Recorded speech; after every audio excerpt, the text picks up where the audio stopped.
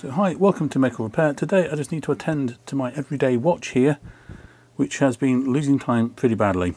This is a solar watch, Seiko Titanium 100 meter, and let me flip it over and put it under the microscope and we can kind of see the...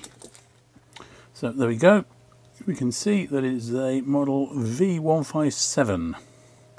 And that's the bit that you really need to know when you're trying to find the right battery for it. Search for a rechargeable battery with that reference number and you should hopefully find them fairly easy.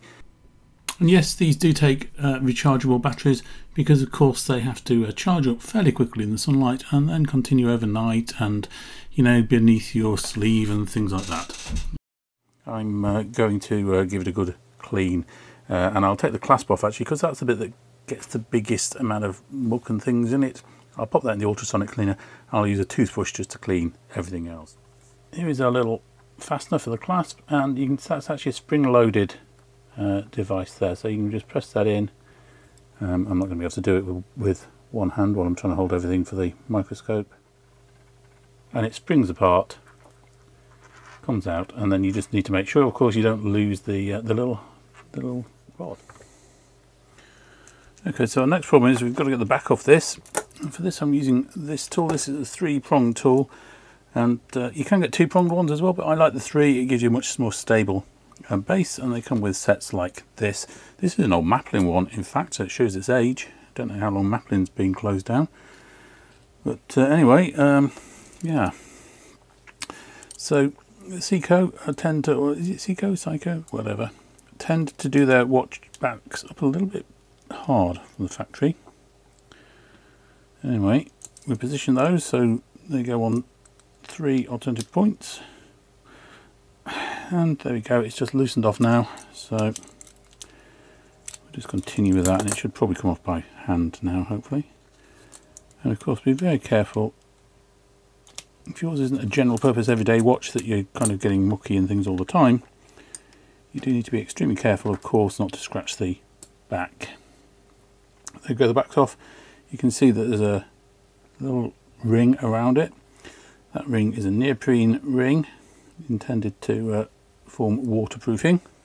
And switching across, you can also see there is another ring around this sort of green plastic ring is also a seal. Just lifts out directly like that. And I like to keep it the right way up and everything. And there we can see our rechargeable battery. So I have obtained what I hope is the right size rechargeable battery. It looks about right. It's got rings and things that look like they're around about the right place, so fingers crossed. First I need a really tiny screwdriver. Okay, I probably won't be able to show me unscrewing this, but all I'm going to do is unscrew that one screw, pop out the battery, put the replacement battery in, then screw it back up again. And it's just going to be really fiddly, and my fingers are going to be in the way of the microscope and all that sort of stuff. But anyway, yeah, 1.3mm screwdriver, and let's get started. Okay, so there it is. The new battery is in and the watch is ticking away. It was ticking before, but fingers crossed it will keep better time now and hold some charge for a longer period. So that will be good. Next, though, I am going to clean around the rim of this because I just want to make sure that the neoprene seal can sit absolutely smooth against here with no grit or muck in there. And I'm also going to clean just a bit wider underneath where the kind of lip of the base, the back, would overlap, because normally of course you can't get to that point. I can clean everything else with the watch reassembled, but I just need to get into these little awkward spaces, and I'm just using a very lightly dampened, not wet, but just dampened bud with a little bit of IPA and the tiniest trace of water in it.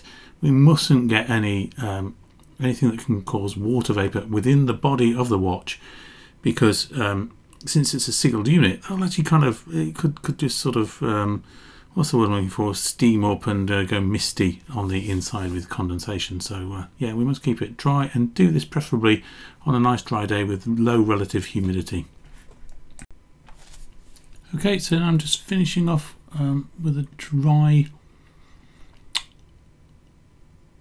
bit of cotton wool just to make sure everything is perfectly dry, and then we'll get this green seal reinserted, and there is a little dent just goes over the winder, so it's easy to figure out which way around it goes.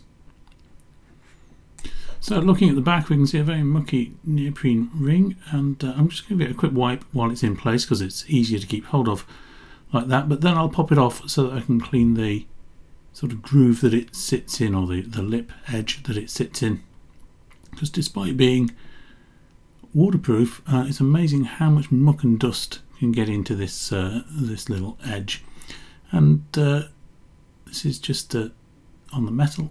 I'm using a dilute IPA, isopropyl alcohol, and on the ring I'm just using some water because I don't want to put anything nasty on it at all. Okay, so I'll pop the ring back on. The last thing to be aware of is that this does need just a wipe, just tiniest little bit of silicone lubricant on it before reassembly, because otherwise it will kind of pucker and get stuck as the watch back goes back on. Okay, so I've reassembled the back, and now I'm just cleaning with a toothbrush head and some IPA, just trying to brush through all these gaps and get rid of all the accumulated dirt. So this will take a little while, and then I will turn my attention to putting the fasteners or the clasp back on the end, which is of course just the opposite of when I removed it. I didn't actually use the ultrasonic bath for the clasp in the end. I just left it in a jar of IPA just to soak, and that seems to have pretty much done the job. Might just need to give it a little bit of a scrub. Okay, so we're basically at the end now, just reassembling the clasp for the second time because I put it on backwards the first time. And yeah, I'll need to leave this in the sun now for a couple of days to make sure that battery is 100% charged, because I want to make sure it gets a full charge. And of course I need to set the time, and that'll be the end of this. Now, of course, this was fairly simple. We just need to take the back off, which is tricky, get the right battery, which is slightly tricky, undo the screw, which is fiddly, put the new battery in, redo that screw, even fiddlier, clean it up, put the back on, and we're done. So hope you enjoyed that. If you did, don't forget to comment, like and subscribe if you haven't already done so. Bye for now.